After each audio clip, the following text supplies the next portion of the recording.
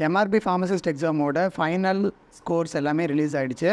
இதில் நம்ம இப்போ வந்து கம்யூனிட்டி வைஸ் யார் யார் எவ்வளோ ஸ்கோர் பண்ணியிருக்காங்க அண்ட் அந்த ஸ்கோரில் என்ன வந்து டிஃப்ரென்சஸ் இருக்குது அண்ட் இதுக்கு முன்னாடி இருந்தவங்க ஸ்கோரும் இப்போ இருக்கவங்க ஸ்கோரும் வந்து எப்படி சேஞ்ச் ஆகிருக்கு அப்படிங்கிறதெல்லாம் பார்க்குறதுக்காக ஒரு கூகுள் ஃபார்ம் ரெடி பண்ணியிருந்தோம். அண்ட் ஆல்சோ இதோட இன்னொரு பர்பஸ் வந்து கட் ஆஃப் ப்ரிடிக்ஷன் தான். ஸோ MBCக்கு எவ்வளோ கட் ஆஃப் வரும் அப்படிங்கிறத ப்ரிடிக்ட் பண்ணுறதுக்காகவும் ஒரு கூகுள் ஃபார்ம் போட்டிருந்தோம். இதில் இதுக்கு முன்னாடி பார்த்திங்கன்னா ஜென்ரலோடது, SCயோடது அண்ட் அதுக்கப்புறம் ST அப்புறம் SCA இந்த கம்யூனிட்டிஸோடது ஆல்ரெடி வீடியோ எடுத்து அப்லோட் பண்ணியாச்சு. இந்த வீடியோவில் நம்ம பார்க்க போகிறது MBCயோட ஸ்கோர்ஸ் அண்ட் அந்த ஸ்கோர் வந்து என்னென்ன சேஞ்சஸ் இருக்குது அப்படிங்கிறத பற்றி பார்க்கலாம். ஃபார்மேட்டு சேம் தான். நேம், ஜெண்டர் கேட்டிருந்தேன், அப்புறம் கம்யூனிட்டி, தென் ஆக்சுவல் ஸ்கோர், அந்த உங்கள் ஸ்கோர் எதில் வருதோ அதை கிளிக் பண்ண சொல்லியிருந்தோம். அப்புறம் ஆக்சுவல் ஸ்கோர் என்ன, அதுக்கு கூட நார்மலைஸ்டு ஸ்கோர் என்னவாக மாறி இருக்குது அப்படிங்கிறத என்ட்ரு பண்ண சொல்லியிருந்தோம். இதில் ஓவரால் பார்த்திங்கன்னா 366 ரெஸ்பான்ஸ் வந்து ஓவரால் கலெக்ட் ஆகிருக்கு. இதில் நேம் எல்லாம் என்ட்ரு பண்ணியிருந்தாங்க. ஃபார்ம் ஃபில் பண்ண எல்லாருக்குமே தேங்க்யூ. ஜெண்டர் பார்த்திங்கன்னா மேல் வந்து 40% பீப்புள், அதாவது 366ல் 147 பேர் மேல். ஃபீமேல் பார்த்திங்கன்னா 366ல் 219 பேர் ஃபீமேல். ஸோ இங்கேயுமே பார்த்திங்கன்னா மற்ற கேட்டகரி மாதிரி ஃபீமேல் தான் வந்து டாமினண்ட்டாக வந்து ப்ரெசென்ட் ஆகிருந்தாங்க. இல்லை ஒரு வேளை ஃபார்ம் ஃபில் பண்ணுறது ஒரு வேளை ஃபீமேல் தான் நிறைய பண்ணுறாங்களோ என்னமோ. பட் நமக்கு கிடச்சிருக்க ரெஸ்பான்ஸ் படி 60% ஃபீமேலும் 40% மேலும் தான் ஃபார்ம் ஃபில் பண்ணியிருக்காங்க. கம்யூனிட்டி பார்த்திங்கன்னா இங்கே வந்து ஒரு சில போலியான ஓட்டுக்கள்னு சேர்ந்துருக்கு. ஒரு 4 பேர் வந்து வேறு கம்யூனிட்டி ஆர் ஜென்ரல் கேட்டகரியை சேர்ந்தவங்க இங்கே வந்து மார்க் என்ட்ரு பண்ணிட்டாங்க. ஸோ இது வரக்கூடாது. ஆக்சுவலாக இதுக்கு முன்னாடி போட்டதுலலாம் 100% கிளியராக இருந்துச்சு. பட் இதில் 99% தான் கிளியராக இருக்குது. 99% பீப்புள் மட்டும்தான் MBC. மீதி வந்து ஒரு 4 பேர் மட்டும் வேறு கேட்டகரிக்காரங்க தெரியாமல் அட்டன் பண்ணிட்டாங்கன்னு நினைக்கிறேன். இப்போ நெக்ஸ்ட்டு ஆக்சுவல் ஸ்கோர் பார்க்கலாம். ஆக்சுவல் ஸ்கோர் பார்த்திங்கன்னா இது அந்த பை டயக்ராமில் வந்துருக்கு. இதில் ரொம்ப அதிகப்படியாக இருக்கிறது பார்த்திங்கன்னா ஹியர் 29.8%. அதாவது 366ல் 109 பேர் இந்த ஆரஞ்சில் இருக்கக்கூடிய 51லேருந்து 60 மார்க் அதை எடுத்தவங்க தான் ரொம்ப ரொம்ப அதிகம். அதாவது ஆவரேஜ் ஸ்கோர் அப்படிங்கிறது 51லேருந்து 60 இந்த ரேஞ்சில் தான் வந்து ஆவரேஜ் ஸ்கோர் வரும். இதுக்கு அடுத்தது அதிகமாக இருக்கிறது red, that is 41 to 50. 41 to 50 எடுத்தவங்க வந்து 97 பேர் வந்து இருக்காங்க. தென் அதுக்கப்புறம் அதிகமாக இருக்கிறது க்ரீன், தட் இஸ் 61 to 70. இதில் 25% பேர் அப்படின்னா 91 பேர். ஸோ 91 பேர் 61 to 70 இருக்காங்க. 50 to 60 109, 40 to 50 97 பேர். அண்ட் இதுக்கப்புறம் ஹை ஸ்கோர் பார்த்திங்கன்னா இந்த ப்ளூவில் இருக்கக்கூடிய 81 to 90ல் 4 பேர் இருக்காங்க. 91 to 100ல் யாருமே இல்லை. ஸோ MBCயில் ஹையஸ்ட் ஸ்கோர் அப்படின்னா 4 பேர் இருக்கிறதா போட்டிருக்காங்க, அதாவது 81 to 90. அதுக்கு அடுத்த ஹையஸ்ட் ஸ்கோர் பார்த்திங்கன்னா அந்த பர்பிளில் இருக்கக்கூடிய 71 to 80. இதில் 37 பேர் வந்து MBCயில் இருக்காங்க. ஸோ இதுலேருந்து நமக்கு என்ன தெரிய வருது அப்படின்னா மோஸ்ட்லி எல்லாருமே யூடியூப் யூஸ் பண்ணுறோம். நிறைய பேர் இதில் என்ட்ரு பண்ணியிருப்பாங்க. மேபி ஒரு 3 பேர் என்ட்ரு பண்ணலன்னு கூட வச்சுக்கலாம். ஸோ இங்கே வந்து ஒரு 40 பேர், அதாவது 71லேருந்து 80 எடுத்தவங்க ஒரு 40 பேர், 81லேருந்து 90 எடுத்தவங்க ஒரு 5 பேர் வச்சுக்கலாம். ஸோ 45 பேர் தான் இந்த வயலட் அண்ட் ப்ளூ இந்த ரீஜனில் வந்து ஃபில் பண்ணுறாங்க.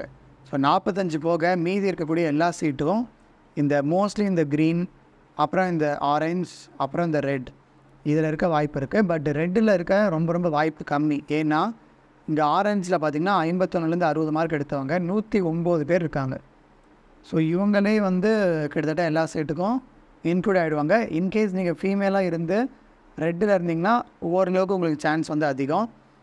மற்றபடி நீங்கள் க்ரீனில் இருந்தீங்க அப்படின்னா உங்களுக்கு வந்து எஸ்ஆர்னோ சுச்சுவேஷன் தான். அதாவது ஒரு சிலருக்கு கிடைக்கும், ஒரு சிலருக்கு இல்லாமல் கூட போகலாம். பட் இந்த ரீஜனில் இருந்திங்கன்னா சேஃப். வயலட் ப்ளூவில் இருந்திங்கன்னா சேஃபு. க்ரீனில் இருந்திங்கன்னா 95% கிடைக்க வாய்ப்பு இருக்கும். ஆரஞ்சில் இருந்திங்கன்னா ஒரு 90% இல்லை 90% சொல்ல முடியாது, ஒரு 60%, 60-40, 60 yes 40 no அந்த ரேஞ்ச் தான். இன்கேஸ் ஃபீமேலாக இருந்திங்கன்னா இந்த பர்சன்டேஜ் கொஞ்சம் இன்க்ரீஸ் ஆகும். ஏன்னா இப்போது ஜென்ரலாக போடும்போதும் இங்கே இருக்கிற ஃபீமேல்லாம் ஃபில் பண்ணுவாங்க.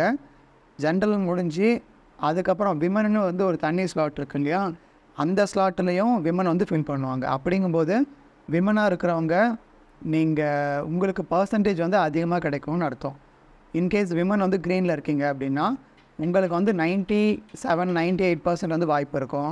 மேலாக இருந்திங்கன்னா ஒரு 95-94 அந்த மாதிரி கொஞ்சம் பர்சன்டேஜ் வந்து கம்மியாகும். அதாவது உங்களுக்கு கிடைக்கக்கூடிய வாய்ப்பு வந்து கொஞ்சம் கம்மியாக இருக்கும். அது என்ன ரீசனுங்கிறது உங்களுக்கே தெரியும். நெக்ஸ்ட்டு ஆக்சுவல் ஸ்கோர்லேருந்து நார்மலைஸ்டு ஸ்கோர் எப்படி சேஞ்ச் ஆகிருக்கு எம்பிசி கம்யூனிட்டியில் அப்படிங்கிறத செக் பண்ணுறதுக்காக தான் இந்த காலம் போட்டிருந்தேன். இதில் ஏதாவது பெரிய சேஞ்ச் இருக்கான்னு பார்க்கலாம். 55லேருந்து 60 5 மார்க்கு சேஞ்ச் ஆகிருக்கு. 41லேருந்து 50 10 மார்க்கு சேஞ்ச் ஆகிருக்கு. வேறு பெருசாக சேஞ்சே இல்லை. அப்புறம் 51லேருந்து 58 8 மார்க் ஒருத்தங்களுக்கு சேஞ்ச் ஆகிருக்கு, இன்க்ரீஸ் ஆகிருக்கு. இங்கே 0.75, இங்கே 10 மார்க்ஸ் இன்க்ரீஸ் ஆகிருக்கு. That's nice. அப்புறம் 61 to 65 வெர்சஸ் 62. ஸோ 60லேருந்து 62 மாறி இருக்குன்னு நினைக்கிறேன். அப்புறம் இங்கே ஒரு 3 மார்க் இன்க்ரீஸ் ஆகிருக்கு. இங்கே 2, இங்கே 3, இங்கே 4. 62லேருந்து 65. அப்புறம் இங்கே ஒரு 5 மார்க் இன்க்ரீஸ் ஆகிருக்கு. இங்கே 3 மார்க்கு, இங்கே 1.5 மார்க்கு, இங்கே 3 மார்க் இன்க்ரீஸ் ஆகிருக்கு. No change. இங்கே ஒருத்தங்களுக்கு பாருங்கள் 69லேருந்து 80.99 போயிருக்கு. அப்படின்னா இங்கே இந்த 81 to 90 4 பேர் இருந்தாங்க இல்லையா, அதில் ஒருத்தங்க தான் இவங்க இருப்பாங்க அப்படின்னு நினைக்கிறேன். இதுக்கப்புறம் இங்கே 4 மார்க் இன்க்ரீஸ் ஆகிருக்கு. இங்கே நோ சேஞ்ச். இங்கே 1 மார்க், இங்கே 10 மார்க் இன்க்ரீஸ் ஆகிருக்கு. இங்கே 3.5, 3 mark, 3 marks, 5 marks, 3 marks, 5 marks, 1 mark, no change. 6 mark increase ஆகிருக்கு. 5, இங்கே 9 மார்க் இன்க்ரீஸ் ஆகிருக்கு. 3.5, இங்கே 8.5 மார்க், இங்கே 3, இங்கே 1, 5 மார்க், 1 மார்க், 7 மார்க் இன்க்ரீஸ் ஆகிருக்கு. 70 to 73 3 மார்க்ஸ் இன்க்ரீஸ் ஆகிருக்கு. இங்கே 11 மார்க் இன்க்ரீஸ் ஆகிருக்கு. 75 to 78 3. இங்கே ஒரு 9 மார்க்ஸ் இன்க்ரீஸ் ஆகிருக்கு. 5 மார்க் இன்க்ரீஸ் ஆகிருக்கு. No change. 76 to 78. Mostly 3 mark தான் வந்து மோஸ்ட்லி இன்க்ரீஸ் ஆகிருக்கு. அதாவது இது பார்த்த வரைக்கும் நிறைய பேருக்கு 3 மார்க் இன்க்ரீஸ் ஆகிருக்கு. அண்ட் ரொம்ப நிறைய பேருக்கு ஸ்கோரில் பெரிய சேஞ்ச் இல்லை. ஒரு சிலருக்கு மட்டும் 5லேருந்து 10 மார்க் கணக்கு இன்க்ரீஸ் ஆகிருக்கு. 10க்கு மேலே பார்த்திங்கன்னா ஒரு 2 கேண்டிடேட் தான் இது வரைக்கும் பார்த்தோம். ஸோ ஓவரால் எம்பிசி கம்யூனிட்டியில் பெரிய மாற்றங்கள் வந்து இல்லை. பட் யாரோ ஒருத்தங்களுக்கு 69லேருந்து 80 ஆகிருக்கு. அது ஒன்று தான் பெரிய சேஞ்சாக இப்போதைக்கு இந்த ஃபார்ம்லேருந்து தெரிய வருது. ஸோ பார்க்கலாம். இதுக்கு அடுத்தது நான் என்ன பண்ண போகிறேன் அப்படின்னா, இப்போ வந்து இங்கே பார்த்த ஸ்கோர்ஸ் எல்லாம் ஒரு டேபிளுக்கு ஃபார்மேட் மாற்றிட்டு அதுக்கப்புறம் வந்து எந்தெந்த கட் ஆஃப் எடுத்தால் யார் யார் வந்து செலக்ட் ஆக வாய்ப்பு இருக்கும், லைக் இப்போ இந்த ஸ்கோர் வந்து சேஃப் ஸ்கோரா அப்படிங்கிற மாதிரி ஒரு ப்ரிடிக்ஷன் வந்து ரெடி பண்ணணும். இப்போதைக்கு இன்னும் ஃபுல்லாக ரெடி பண்ணலை. ரிமைனிங் இருக்கக்கூடிய கம்யூனிட்டி எல்லாம் போஸ்ட் பண்ணி முடிச்சுட்டு அதுக்கப்புறம் அந்த cut off prediction maybe tomorrow நைட்குள்ளார mostly upload பண்ண ட்ரை பண்ணுறேன். அண்ட் இதே மாதிரி ஃபார்மசி பற்றின அப்டேட்ஸ் ரெகுலராக பார்க்குறதுக்கு சேனலை சப்ஸ்கிரைப் பண்ணிக்கோங்க. அண்ட் இந்த வீடியோ உங்கள் ஃப்ரெண்ட்ஸ் சர்க்காக ஹெல்ப்ஃபுல்லாக இருக்கும்னு நினச்சிங்கன்னா அவங்களுக்கும் ஷேர் பண்ணுங்கள். அண்ட் இன்கேஸ் நீங்கள் வேறு ஏதாவது ஃபார்மசிஸ்ட் காம்படிட்டிவ் எக்ஸாம் எழுதுறீங்க அப்படின்னா அதுக்கு ஹெல்ப் பண்ணுற மாதிரி நிறைய MCQs என்கிட்ட அவைலபிளாக இருக்குது. லைக் இப்போ அப்கமிங் ESIC ஃபார்மசிஸ்ட் எக்ஸாம் வரும். அதுக்கு இப்போ already people started collecting materials from me. டோட்டலாக வந்து 9000 MCQs அவைலபிளாக இருக்குது இப்போதைக்கு. ஸோ அதை வாங்கணும்னு நினைக்கிறவங்க என்னோடய வாட்ஸ்அப் நம்பருக்கு கான்டாக்ட் பண்ணுங்கள். இந்த 9000 MCQஸ்க்கான ஃபீஸ் வந்து 2000 rupees சாஃப்ட் காப்பீஸ்க்கு.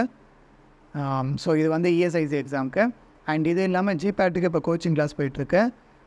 இன்கேஸ் நீங்கள் இப்போ B.Pharm முடிச்சுட்டு M.Pharm பண்ணுற ஐடியா இருந்துச்சு, இல்லை உங்களுக்கு GPAT வந்து குவாலிஃபை ஆகணும் அப்படின்னு நினச்சிங்கன்னா நீங்கள் அந்த டைமை யூட்டிலைஸ் பண்ணிக்கலாம். பிகாஸ் இப்போலேருந்து பார்த்திங்கன்னா மினிமம் ஒரு 4 to 5 months ஸ்டடி பீரியட் இருக்கும். இப்போலேருந்து ஒரு 4-5 மந்த்ஸுக்கு கண்டினியூஸாக டெஸ்ட் இருக்குது. அதாவது நான் டெஸ்ட் பேட்ச் கண்டக்ட் பண்ணிகிட்ருக்கேன். அண்ட் ஆல்சோ ஃபார்மகாலஜிக்கும் அனாட்டமி ஃபிசியாலஜிக்கும் ஸ்பெஷல் கிளாஸும் வந்து கண்டக்ட் பண்ணிகிட்ருக்கேன். ஸோ ஜிபேட்டுக்கும் கோச்சிங் கிளாஸ் போயிட்டுருக்கு.